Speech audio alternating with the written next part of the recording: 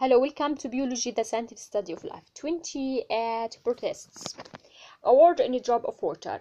Even a low power light microscope can reveal an astonishing menagerie of organisms in a drop of banned water.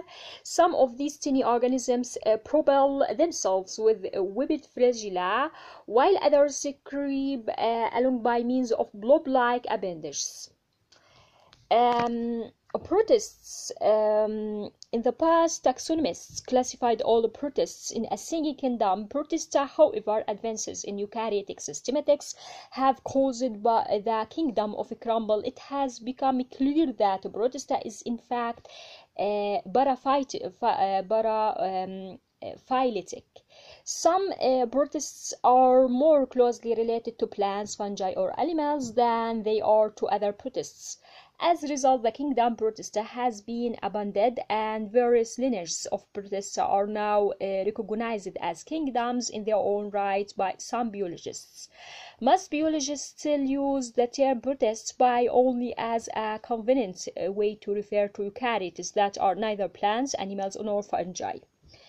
Protists are an extremely diverse assortment of eukaryotes. Given a paraphyletic nature of a group once called Protista, it isn't surprising that few general characteristics of protists can be cited without exceptions. In fact, protists exhibit more structural and functional diversity than any other group of organisms.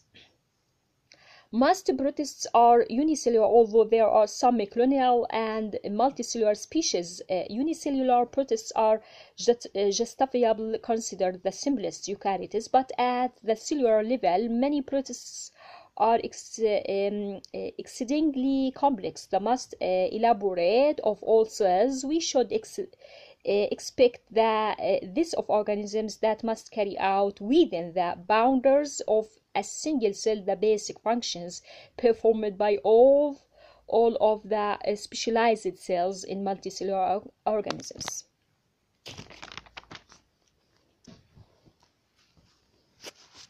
Protists are the most nutritional diverse of all eukaryotes. Some protists are autotrophs containing chloroplasts. Some are heterotrophs absorbing organic molecules or ingesting larger food particles. Still others, called mixotrophs, combine photosynthesis and heterotrophic nutrition. Autotrophy, heterotrophy, and mixotrophy have all arisen independently in many protist lineages. Distinguishing these nutritional modes helps us to understand the roles of protists in biological communities. In such an ecological context, we can divide protists into three categories: photosynthetic plant-like protista, or algae ingestive animal-like protists, or protozoans, and absorptive fungi-like protists, which have no other general name. However, that although the term algae and protozoan are useful in discussing protist ecology, they do not refer to monophyletic groups. Protist habitats are diverse. Most protists are aquatic, and they are found almost anywhere there is water, including moist terrestrial habitats such as damp soil and leaf litter in oceans, ponds, and lakes. Many protists are bottom dweller that attach themselves to rocks and other substrates, or creep through the sand and silt. Protists are also important constituents of plankton, from the Greek planktos, wandering, the communities of organisms that drift passively near the water surface. Phytoplankton, planktonic algae, and cyanobacteria from the foundation of most marine and freshwater food webs. In addition to these free-living species, many protists live as symbionts in other organisms. Reproduction and life cycles are highly varied among protists. Some protists are exclusively asexual. Others can also reproduce sexually or at least employ the sexual processes of meiosis and synagmy. All three basic types of sexual life cycles are represented among protists, along with some variations that do not quite fit any of these types. We will investigate the life cycles of several protist groups in this chapter. Endosymbiosis in eukaryotic evolution. What gave rise to the enormous diversity of protists that exists today? There is now considerable evidence that much of protist diversity has its origins in endosymbiosis, a process in which certain unicellular organisms engulfed other cells, which became endosymbionts and ultimately organelles in the host cell. For example, the earliest eukaryotes probably acquired mitochondria by engulfing alpha protobacteria. The early origin of mitochondria is supported by the fact that all eukaryotes studied so far either have mitochondria or show signs that they had them in the past.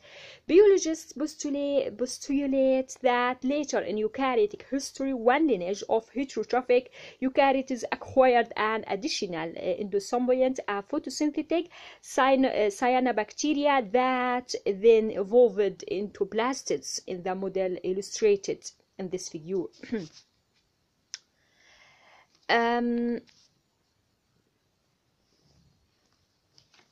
Notice that this plastid-bearing lineage eventually gave rise to red algae. Notice that. And green algae. These hypotheses are supported by the observation that the DNA of plastid genes in red algae and green algae closely resembles the DNA of cyanobacteria. In addition, plastid in red algae and green algae are surrounded by two membranes which correspond to the inner and outer membranes of the gram-negative cyanobacteria endosymbionts. On several occasions during eukaryotic evolution, red algae and green algae underwent secondary endosymbiosis.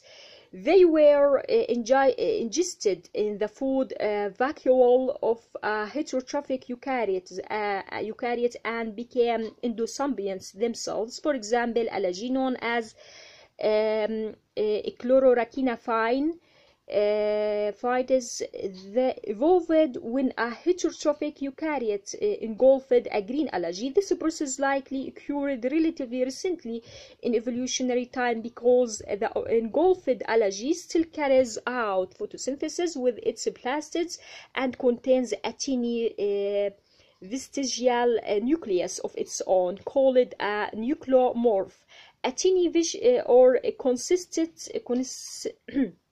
consistent with a hypothesis that chlororachinophyte evolved from a eukaryote that engulfed another eukaryote. Their plastids are surrounded by four membranes. The two inner membranes originated as the inner and outer membranes of the ancient cyanobacterium.